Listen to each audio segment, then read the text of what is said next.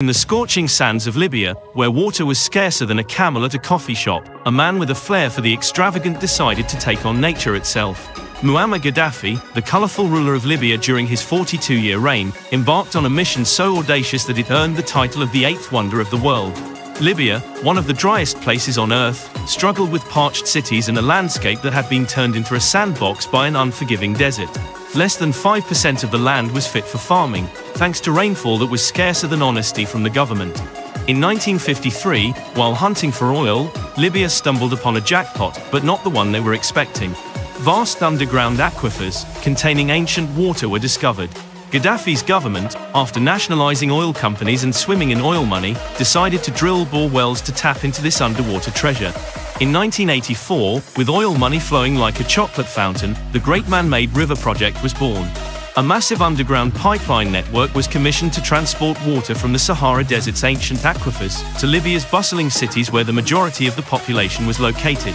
Around 1,300 wells were dug, extracting water from deep beneath the desert.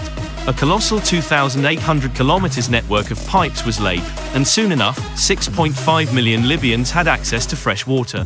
This project, still under construction, aims to have 4,000 kilometers of pipes and cultivate 155,000 hectares of land, making it the largest irrigation project on the planet. While Gaddafi hailed it as the eighth wonder, Western media couldn't resist poking fun, dubbing it as Gaddafi's pet project and a vanity project. The Great Man-Made River significantly improved the quality of life for Libyans, providing them with water for everyday use. UNESCO even gave it a thumbs up, establishing the Great Man-Made River International Water Prize in 1999. But alas, even a water project wasn't safe from politics. In 2011, during Libya's civil war, NATO decided to join the waterworks and bombed the project's water supply pipeline, causing a water crisis for 70% of the population. NATO insisted they were targeting military assets, an obvious lie to distract the world from the true ulterior motives. Now, with ongoing conflicts in Libya, the future of the Great Man-Made River Project seems bleak. Gaddafi had predicted that the project would rub some folks in Washington the wrong way, and boy was he right.